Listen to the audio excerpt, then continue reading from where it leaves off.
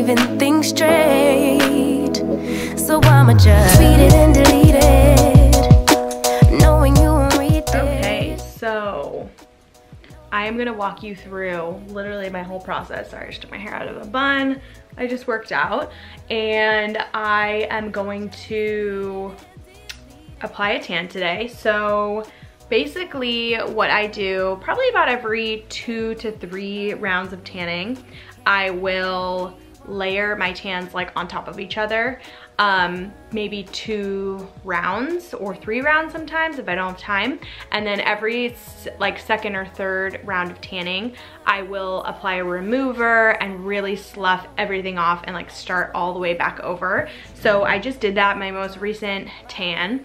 So today I'm gonna layer just like my second tan right on top of what's already on my body. I'm not really gonna like scrub it all the way off, if that makes sense. At the end of this video, I'll come back in like a week and record the process of how I totally remove it when I do that. But I basically, every 2 to 3 tans, I strip it all the way down and start over. Because I always get a lot of questions is if I layer tans on top of each other. So right now you can see I've got a little bit of patching like around my wrist. So this looks pretty like smooth though. You can't really tell, like it's not patching. I've had this on for probably like 5 days now. So I'm gonna go ahead and just lightly exfoliate kind of around my wrist just to kind of like smooth it down a little bit for the next layer. And probably like on my neck, creasing kind of areas, I will kind of scrub a little bit just to kind of break down anything that's gathered and like gotten clustery. And then, but I'm not gonna like slough all the way like on my arms or my legs, just like ankles, feet, wrists, neck, creases, stuff like that, just to kind of erase the dirtiness. Okay, so what I use to exfoliate in the shower is whatever mitt that I have. I'm gonna show you guys the tanner that I use once I get out of the shower, but any sort of exfoliating glove from like any kind of tanning brand. So I have like a Loving Tan one here. This one works fine. I've had a Bondi Sands one before. And this girl that does spray tans on Instagram, she just recently sent me hers and I'm really excited to try it. I'll tag her Instagram below. She does spray tans and it's basically like the exact same thing. So they pretty much are all the same. I'll link one below on Amazon. I'm sure there's just like a generic version that you can find. So I'll link that. But any sort of exfoliating method, this is what I'm gonna use to exfoliate those areas. And I'll just like rub it like this. And I like to use like a bar of soap, just like a Dove or a Dial soap, because I find that it really like strips the tan off because it doesn't have any like moisture in it. It just is like a straight up soap bar. So I don't use the body wash or anything, and I find that that strips it best. So I'm gonna get in there, exfoliate. Do I wanna wash my hair? I don't know. I don't think I want to. So I'll see you in about 5 seconds after the shower. I also forgot to mention, I'm also obviously gonna shave all of my body hair. So here, my legs, make sure you're freshly shaven completely. And yeah, I'm out of the shower, and first things first, this black robe has been a game changer.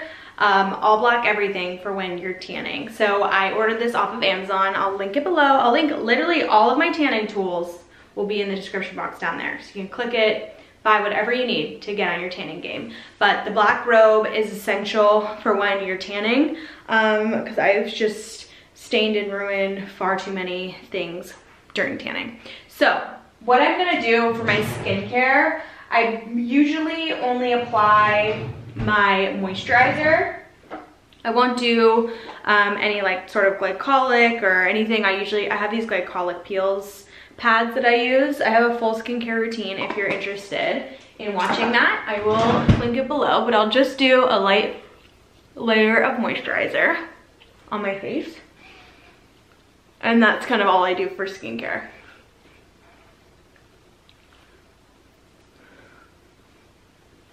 Right, so I'm out of the shower, and like I said, this is totally gonna be personal preference if you want to layer your tans. I tan about once a week. So like I said, I do about 2 rounds before I completely strip it off. Now it's not gonna be perfect. You can see like it's not gonna be like completely smooth, but it doesn't bother me personally. I find 2 layers, like it's not like the most seamless and absolutely perfect, but enough where like it doesn't bother me. I don't notice that much of variation. It doesn't look like super fake. So that's totally up to you. If you don't like to layer your tans, that's fine. But I exfoliated all here, wrist, hands, a little bit in here, and then my ankles and my feet. Okay, so gonna start with a little bit of prep. I love the Curel lotion, and I'll just take a little bit of this and I'll do a light layer on my hands, super thin, and wrists, a little bit on my elbows, and like knees usually, and ankles. Of course, I cut myself shaving. And basically what the lotion does, it just helps those areas tend to gather a little bit more. So I find that like having a really light coat of a moisture or lotion just helps it blend and look really seamless on those areas. So you don't want it globbed on at all, just a little bit, really, really lightly. It just is gonna make like a little barrier so it can really blend. Okay, so down to the actual tanning part. Let's talk tanners. I have a couple favorite brands of tanners, and I'm gonna explain why I like each of them.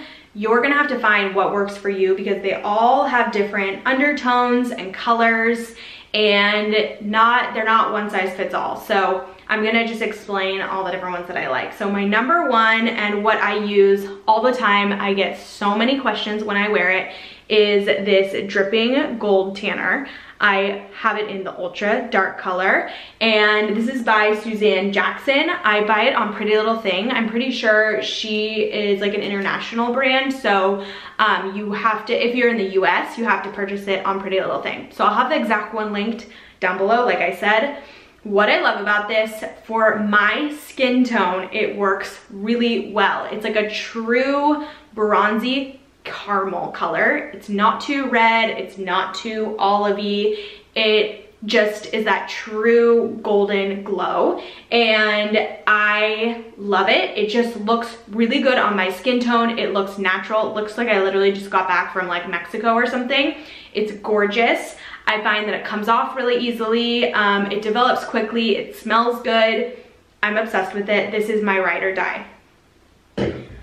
However, if you are more on the fair side, I don't know if that caramel color is going to look the same on your skin tone. I have more of a yellow undertoned skin color, so that works for me because the yellow kind of makes it more olive and golden looking. But if you are more fair and pink, it could look orange on you, but I don't know. You're just gonna have to try it. If you're more on the fair side, I would recommend Bondi Sands, which I also love. This is super olivey and green. It has like basically no warm tones in it at all, which I've talked to so many of my friends that are lighter skin, that like are super fair and don't have like any sort of natural tan in their skin. They love this because it makes them that perfect tan. If they use other tans, sometimes it looks way too red or it looks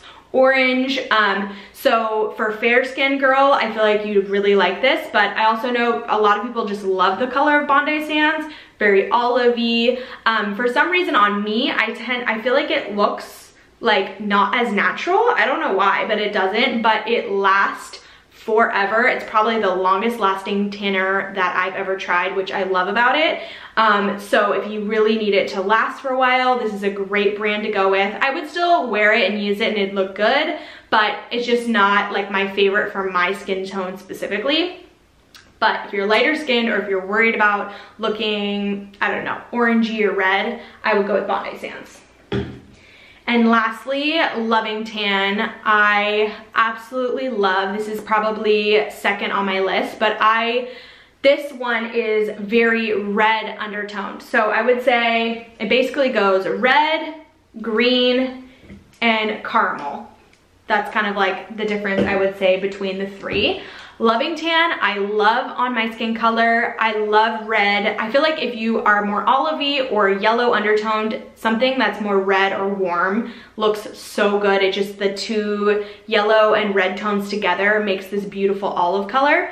So, and then if you're more on the pink undertone side, the Bondi Sands is green, and those like, it just work. It's like color theory, I can't describe it. However, so I love Loving Tan. Their 2 Hour Express is amazing. I really like it. It's a little more red than my Dripping Gold, and I'm just really on the Dripping Gold kick right now. I think it's beautiful. It's probably the tan I get the most questions about when I wear it, because people are like, oh my God, what is that tan? But Loving Tan is also beautiful. I used it for years. I still have it. I will go back to it at some point. I love it. It's a great tanner, gorgeous, highly recommend. So I've put the tanners in my sink, and I feel like this will be the easiest way to explain the color differences. So first one we have is Loving Tan over here. So you can see how like the tone is, it's kind of red. The next is the Dripping Gold, and you can see how it's more caramely. Do you see how that's more red, brownish? And then this is more caramel, like warmer, okay? And lastly, we've got Bondi Sands. These are all the ultra darks, and you can see how this one is more green. So if that helps you with the color differences, that's kind of the comparison. You can really see the difference. So we've got green, caramel brown, and red brown. Okay, so let's get started. So today's tanner is going to be the Dripping Gold. This is the one I've been wearing lately. Everyone has been asking about it. This is the gem. I love it. So you're just gonna have to decide the color based on your preference, based on your skin tone. I cannot tell you which one to get, but you'll figure it out. Okay, so what I like to do, I have this basically little like tanning bag, and the one thing about my tanners, I always like to keep them kind of like in a little tanning kit, because they can tend to like explode and drip, and I like having this clear pouch. It's like really easy to rinse and wash. So I'll link, of course, it down below, but got my tanner. And my #1 tip for tanning is to use a pair of gloves, okay? I do not use the mitts. I hate the mitts. I just can't work with them. I don't like them. I find that the gloves are so much easier to blend the product. They're faster. I can see things better. I have more control. They don't absorb any product, so you're not wasting product. They are the ticket. So we'll link the gloves. You can just get a big box of them, super cheap. They're amazing. My other tanning tool is this little Real Techniques brush. I've tried so many different brushes. This is the one, okay? It's the perfect size, and this is what I use for my face, for my hands, and my feet. And I'm gonna show you how I blend all of those, but that's how I apply my tan to those areas, and it blends like a dream. This is like the secret weapon, you guys, to make it look like super seamless and amazing. So what I'm gonna do is start on my leg. I usually start on my legs, and I work my way all the way up, and I do my face, hands, and feet at the very end. So what I like to do is put on my gloves, hair up. I'll usually put on like a podcast or something, because it gets a little bit boring tanning, honestly, by yourself. Another thing that I recently added to my tanning kit is a black towel. Now, these are key for when you're tanning, and also like just like a couple days after you've tanned, when you get out of the shower, it still kind of like drips off the remaining layers when you're rinsing. So I noticed I've like kind of ruined a lot of towels, you know, after that first rinse, and there's still droplets. When you wipe down, it'll stain the towel. So I finally switched over to black, which I don't know what I was thinking, is genius. So I'll link these. But what I also like to do is just put it down on the floor wherever I'm tanning. just to make sure that I don't like drip anywhere or anything like that. And my other tip is to tan in natural sunlight. This is really, really important because it'll help with the tan looking super seamless because you can really see where you're putting it and see if you're missing any spots. It's also good to be near a mirror so you can like raise your arms and see if you've missed spots and stuff like that. And yeah, so go, you know, literally right in front of a window, drop the curtain down so no one can see you, put your black towel down and get to it. So let's get started. I feel like this is pretty self-explanatory, but how should I do this? Let's see.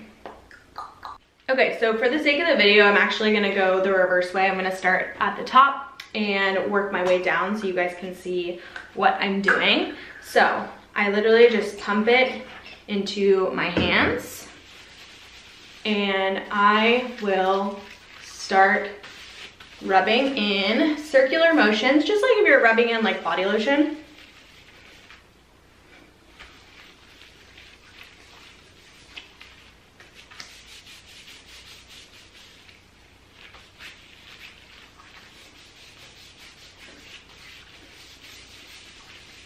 Also helps to do it in front of a mirror so you can kind of like see what you're doing.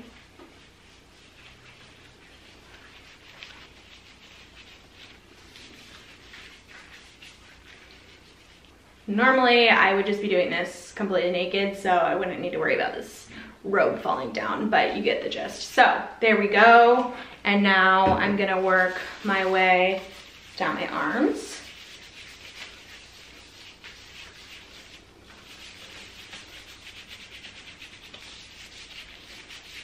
The arms I find the most helpful to look in the mirror because look, if you raise it up, you can see like where you've kind of missed and it's hard to see those underneath areas. So I'll just kind of look in the mirror.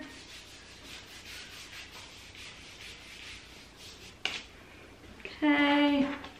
And then down the forearms and I'll just rub it right up into the wrist area and I'll come back at the very end to do my hands. But I'll just go up till the wrist here. Okay, so I'm gonna work all the way down the rest of my body, obviously off camera. And I always do 2 layers kind of on my arms and up on this chest area because this is exposed a lot when I'm wearing like tank tops and stuff like that. And then I also do 2 layers on my legs. The middle section I don't really find, or like my butt, I don't really think that I need 2 layers unless it was summertime. But for right now, those are usually the areas I want the darkest and I like the way that 2 layers look. So I'm gonna work all the way down, then I'll come back up, do a second layer here, second layer on my legs, and then we'll do face, hands, and feet. So BRB.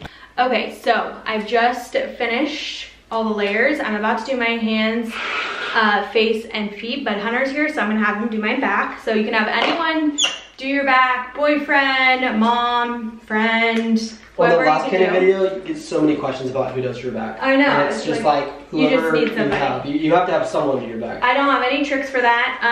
And you know, if you're not wearing a backless shirt, then just don't worry about it. Don't tan your back. Oh, shit. If it's not summertime, I wouldn't like trip out about it. So Hunter's gonna do my back.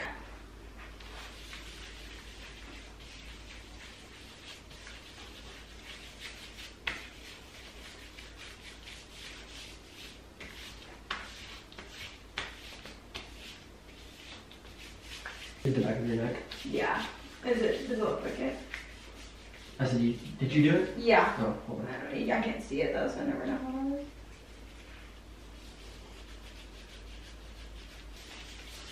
Voila. Okay. Perfecto.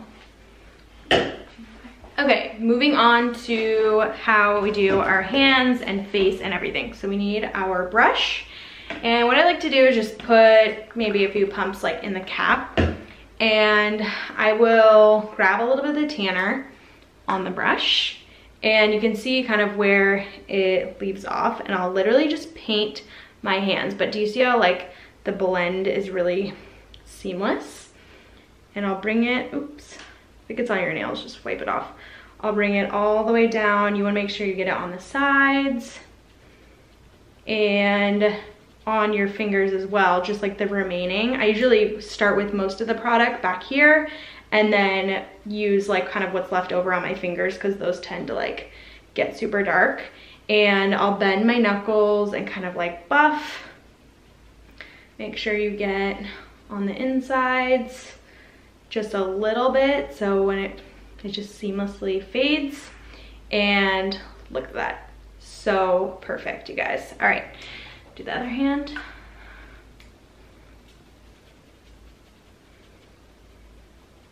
I found that this brush is the best one because it has synthetic bristles. You don't want to use anything with natural fibers or anything. Just get this brush. I promise it's the best. I've tried so many different kinds and this is the one that is the best. So nice and seamless, and the hands will get kind of darker, so they'll blend really well.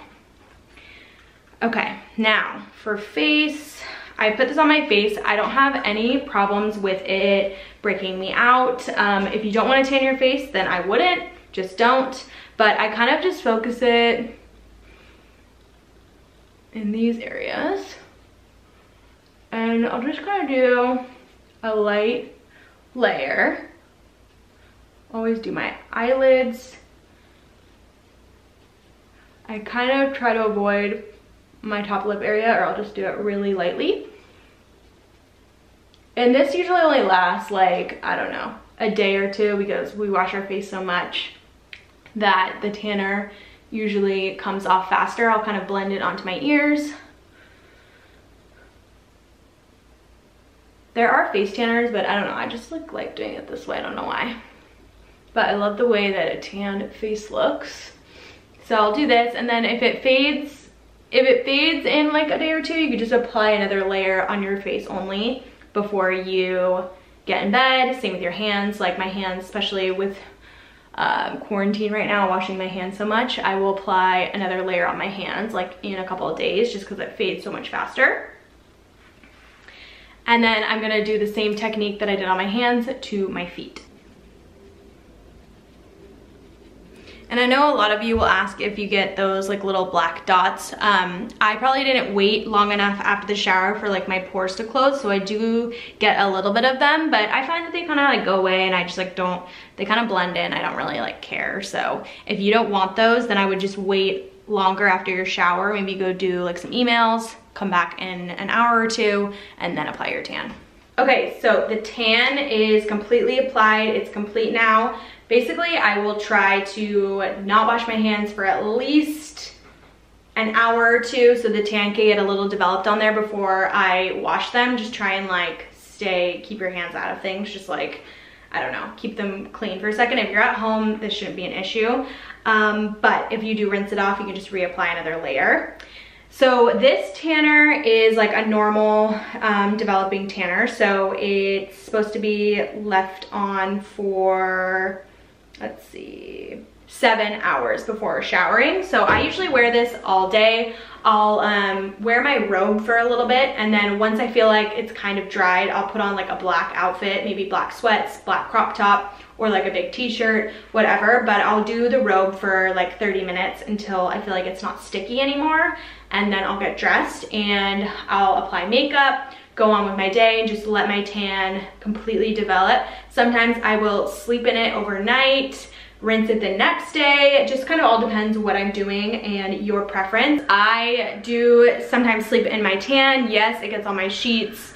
I'll just literally wash the sheets. I will bleach them. There's just really no way of avoiding that. If you want to get like a black sheets for when you tan, I think that would be a good idea. Or you can kind of just like lay down a sheet when you do it. I have like a pair of really thin pajamas that are a dark color. They're pants, and I'll wear like a long sleeve tee, and that kind of protects it from the sheets. So those are my tips for that, but honestly, I just don't really mind. I switch my sheets like every 6 months or so anyways. Like I get a fully new pair of sheets just because they get gross anyways. So that's what I do. Okay, so now I'm gonna go on with the rest of my day. I will be back in a bit to show you guys like once it starts developing, getting darker, kind of what it looks like. But yeah, see you soon. Okay, so it is the next day and my tan has fully developed. I put on makeup yesterday after I applied the tan, washed it off, and so you can see like the tan doesn't really stick on your face, which is fine. I just will use like a darker makeup to match it, or I'll just apply another coat before I go to bed, but I just didn't bother. So I just wanted to show you guys what the tan kind of looks like, all completely dried and developed. I just did a workout, so I'm in my workout clothes, but the 2 layers, you can see it's even started to come off on my hands slightly. I'll probably just recoat them. I've just been washing them a lot because of this pandemic that we are in.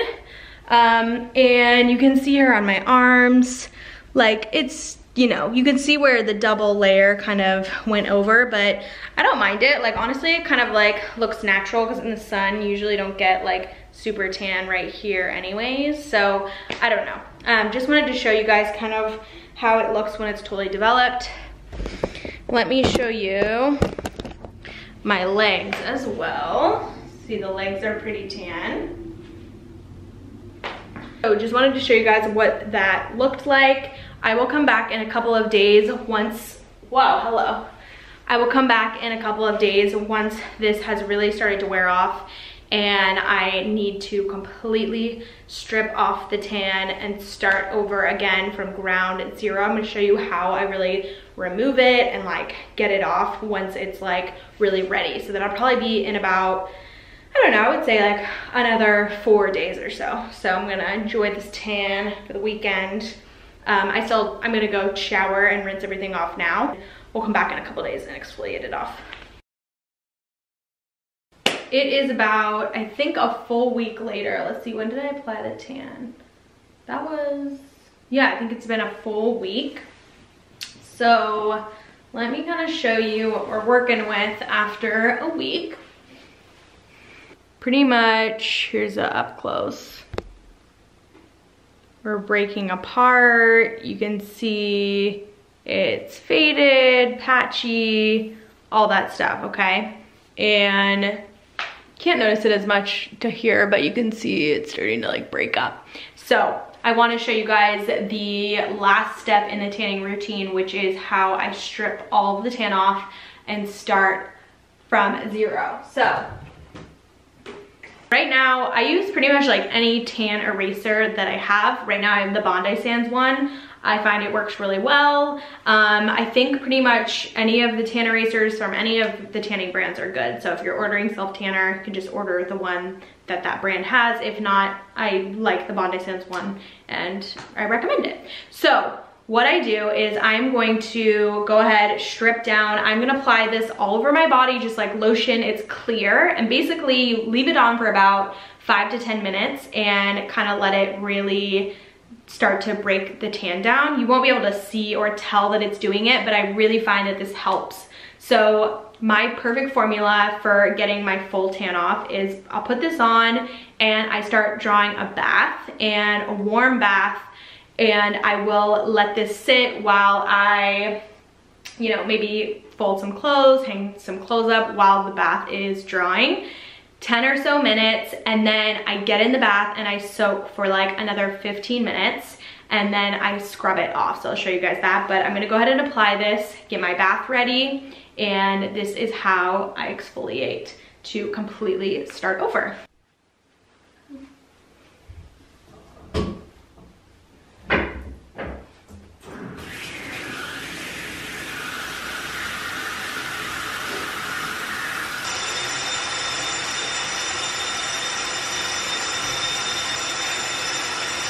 All right, so I've drawn my bath, and I'm gonna sit here and prop up my phone and watch about a 15-minute vlog. I'm watching Desi Perkins' new vlog. She's been vlogging lately, so really enjoying that for myself. And I just have on this bikini top so you guys can not see everything. I would normally just have this off, but I'm gonna sit in here with my arms underneath and soak for 15 minutes while I watch the vlog. And then I'm gonna take this and start to scrub everything, and there's natural daylight right here, so I can really see every single thing.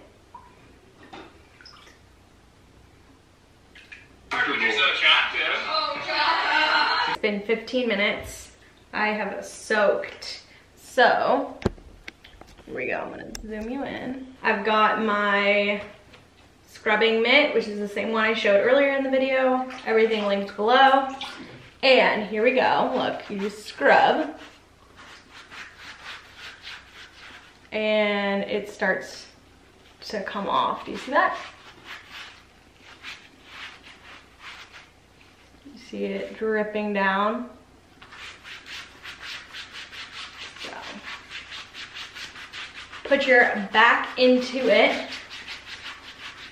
Takes a while, it's a little tedious, but the soaking and the remover really helps speed up the process. And I don't use any soap or anything, just do it on water. You can see it's starting to come off. So yeah, your skin will get a little red. Nothing's wrong with it, just scrubbing. And we're gonna do this to our whole body. I like to stand up to get my legs, like kind of get out of the water. And we're just gonna do the whole thing. My back, I usually just like can't really reach the areas that like Hunter normally tans, which is fine. You should do your neck. And we're gonna do the whole thing, and I'll show you how pale I am when I come out. Just finished up. All of my tan is off for the most part, super light and fair. Try to get as much of it as I can, you know, nothing's perfect, but you could definitely wait, you know, another round of a shower session and do another scrub, and it probably every single speck would be off. I think it takes probably about 2 good rounds to get all of it, but this is pretty good. And if you have to put your tan back on, you know, this is a good way to like get most of it off. So I know I'll get questions. Yes, when I exfoliate my tan off, all of the like tan residue is on the back. So I will go through with a cleaner, a rag or paper towel, and just rinse it all off of the side. And sometimes I'll even take like the mitt and just go through and rub it. And you can even do this just like when you're in the bathtub as it's draining. And like what I did earlier, I just get out of the bath and then I rinse really quickly in the shower to make sure all of the skin is off, because you can't really get it all off when you're in the bath with it, but the bath helps soak the tan off. Okay, bathtub is all clean. Honestly, it's much easier to do it when you're sitting in the bath while the water's draining. You can just wipe the side, so I recommend that, but I just didn't do it on camera. So now what I'm gonna do, I am actually gonna start the process all the way over and apply a fresh new tan, the exact same method and routine from the start of this video. So I'm not gonna show it, obviously, you've already seen it. I'm gonna start from the ground up. And if you don't need to be tan for anything, I would just like take a break for a day or two, do another, you know, shower and rinse, let your skin breathe, and then apply your next tan. But if you're addicted like me, go ahead and just pack it on. So I hope that answered literally every question under the sun that you guys might have had about my tanning routine. And thank you for watching. You can shop all the products down below, and I'll see you soon.